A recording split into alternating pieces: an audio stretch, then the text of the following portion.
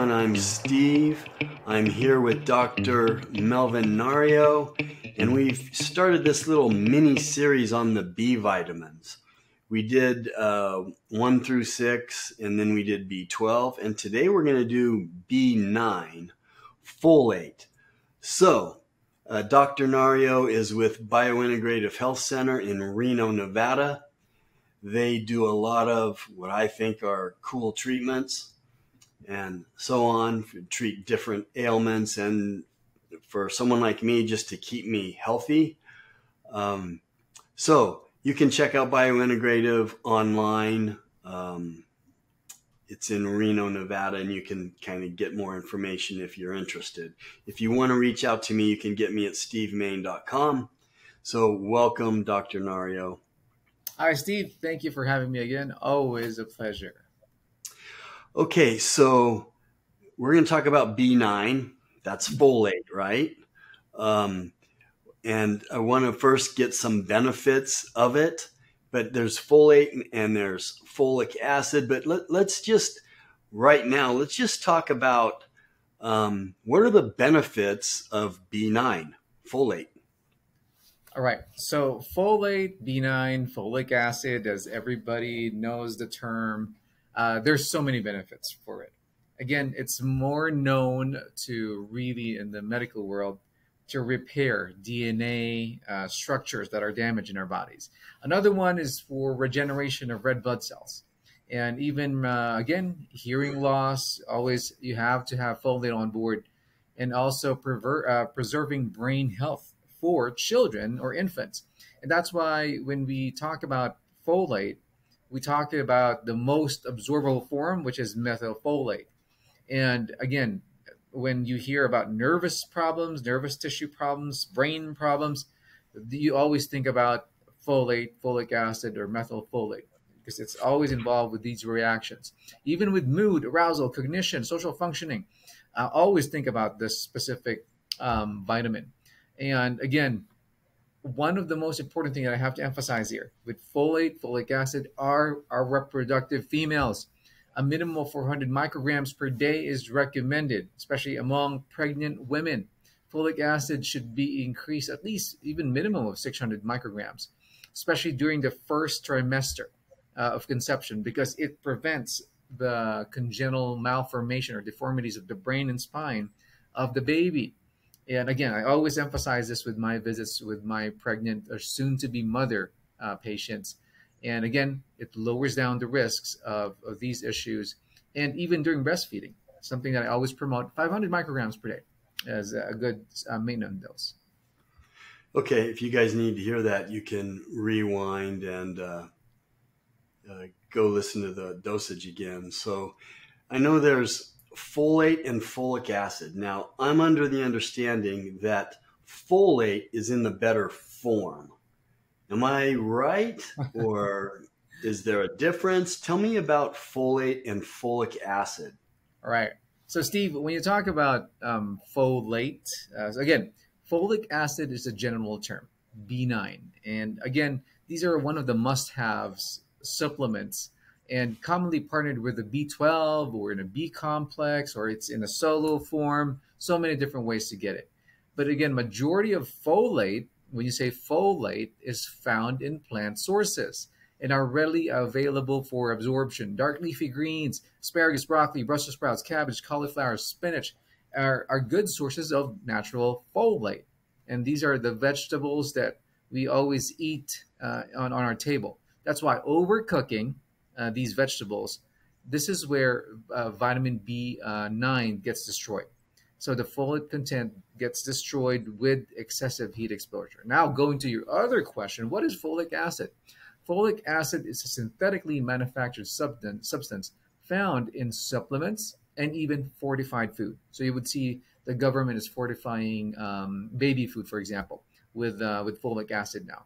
Again, or vitamins for moms to, I guess for future moms to protect their future babies.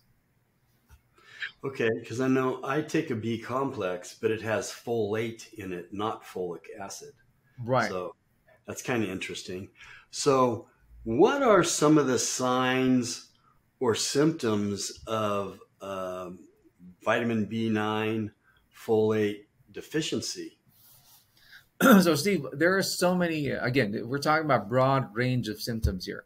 This is like you can't even determine if it's specifically folate deficiency, but fatigue, mouth sores, memory and cognition impairment, irritability, loss of appetite and weight. I mean, that's not even specific, but those are one of the major ones. And other health problems also can lead to folic acid deficiency. So, if you have anemia, depression, allergies, and lower bone density, can be related to low folic acid, folate as well. But the most common one is anemia. When you have low folic acid or folate, there is uh, the sizes of your red cells, they become larger. So when they become larger, they lose that ability to deliver healthy oxygen to your organs. So that's why they're normal size. They can grab onto oxygen properly, but when they're bigger, they can't grab onto it properly and distribute that. So that's going to be an issue. And again, deficiency occurs in also the ones that are lacking in supplementation. Examples, of course, during pregnancy and lactation, you have now two individuals or two human beings consuming folate, and also during breastfeeding. And again, other conditions such as, of course, drinking alcohol, kidney disease can lower down B9 levels. And again, the food industry has made sure that this is not going to be an issue anymore because they have started fortification. In the past, it was a big issue, but now rarely would you see that this is a big problem. And changes of folic acid, chances of folic acid have giving you an overdose is very hard because you have to remember this is a water soluble vitamin, and if you get an excess, you just urinate it out. Okay, so let's talk about the ways that you can supplement or get um, these B vitamins B9 into your body. I do, as you know, I do a vitamin bag there at the clinic. It has 30,000 milligrams of vitamin C. It's got a ton of all of the B vitamins and amino acids and minerals, and it's a bag I love to get. Um, but you can also do just a vitamin B bag, right? With all the vitamins, all the B vitamins in it. You could do a B push. A B push is maybe after you get an IV and they push the B supplement into where your drip went. And you can also do vitamin B injections, just B12 or whatever.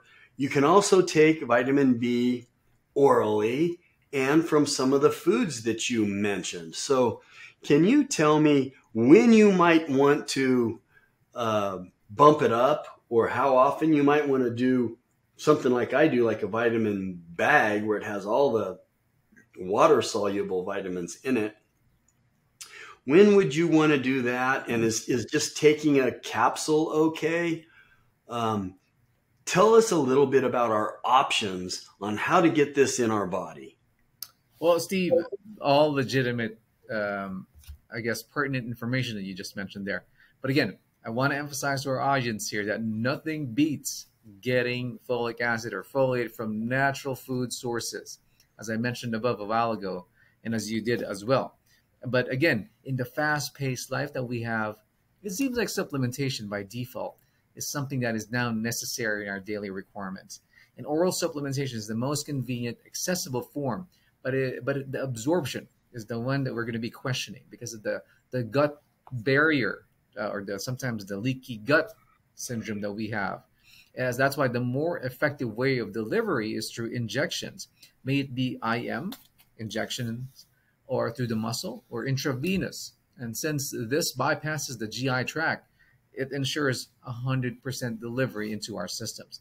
We give them in our clinic, in our practice, in combination with other vitamins, for example, as you mentioned, the vitamin bag, and also through the injections, which is like we have so many combos with it. It comes along with B12. It can go with the B6. So it depends on the need of the patient as we assess them. And again, the more of the recipients of these vitamin bags are more of the healthy athletes, for example, because they deplete a lot of vitamins and nutrients through their workouts. And people who are needing a boost in their immune system. So you have to remember, immune system feeds on vitamins and nutrients for it to be active to protect the system. And also for people who just need a quick jolt of energy. That's why it's always a win-win when you talk about receiving vitamin B9 or just the whole vitamin bag. But in a person like you, like the athletes, once every 2 to 3 weeks. It depends really on how intense their exercise and regimens are, because as you have to remember, every time you exercise, you deplete yourself of these nutrients and vitamins, and we have to put them back in there. Yeah, well, there you go. A number of ways we talked about on how to get vitamins into your body. Great information. I really liked this series about all the different B vitamins. You guys can go back and find the other ones that we've done on the B vitamins if you're interested in all the different B vitamins. But we thank you, Dr. Nario, for your input as always and your expertise on these areas. So that's Dr. Nario, Biointegrative Health Center in Reno, Nevada. Thanks for being with us, Doctor. Thank you, Steve, for having me. And as we all know, knowledge is power. And thank you for letting me provide you with edge in longevity and health maintenance, which I call the biological edge or the bio edge.